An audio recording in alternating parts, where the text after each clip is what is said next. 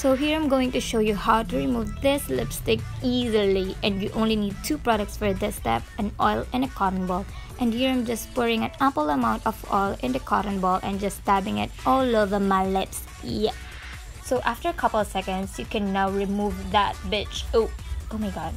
You can now remove that lipstick easily without hassle. So see, it's very easy, guys. Don't make things too complicated, okay?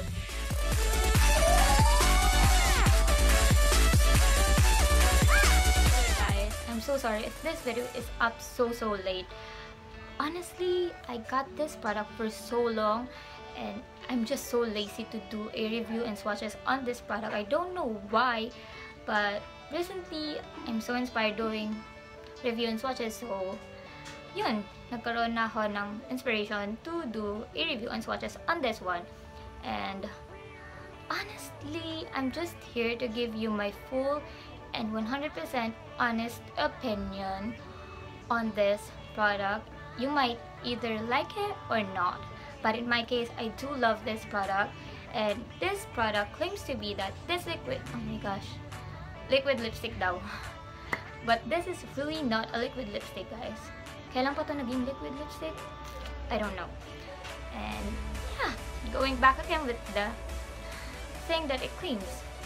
It instantly lifts and hydrates lips, gives rich, creamy, long-wearing colors.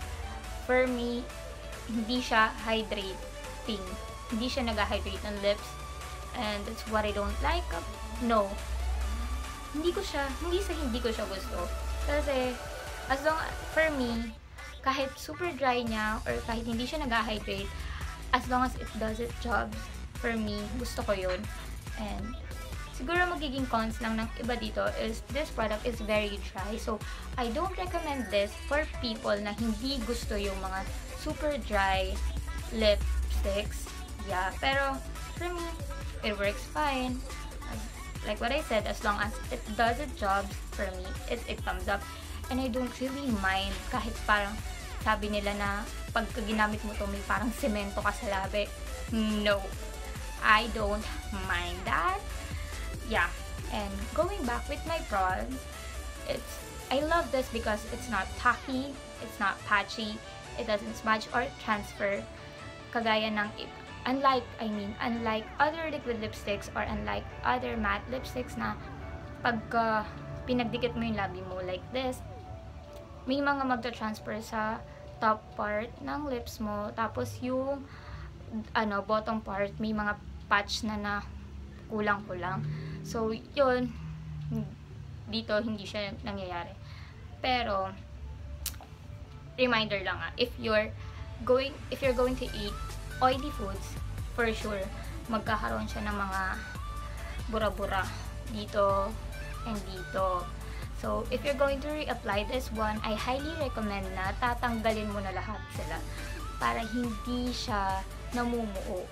And para, syempre, even na din yung pagkaka-apply mo, wala nang namumuong mga natitira. Kasi, I tried it before na nire-apply ko siya without removing other excess lipsticks. Namuo, ang pangit. Then, tinanggal ko na lang siya. Pero, whatever, this one is really good. And I got mine. This lipstick retails for 100 pesos and I got mine for 80 pesos each. Kasi sa Divisoria ako ito nabili and they offer na if you buy 3, you get it for 80 pesos each. And if you buy 6 pataas, you can get this for 60 pesos. And diba, napaka-cheap niya para sa ganitong product. And yeah, so I highly recommend this one. And bye! Thank you so much guys for watching, and if you like this video, please give this video a thumbs up, and if you aren't subscribed to my channel yet, please click the subscribe button down below, and I'll see you guys on my next video.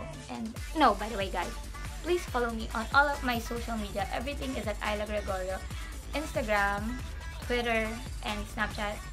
Yeah, and please like my page, like my Facebook page. It's Aila Gregorio, and I'll see you guys on my next video. Bye!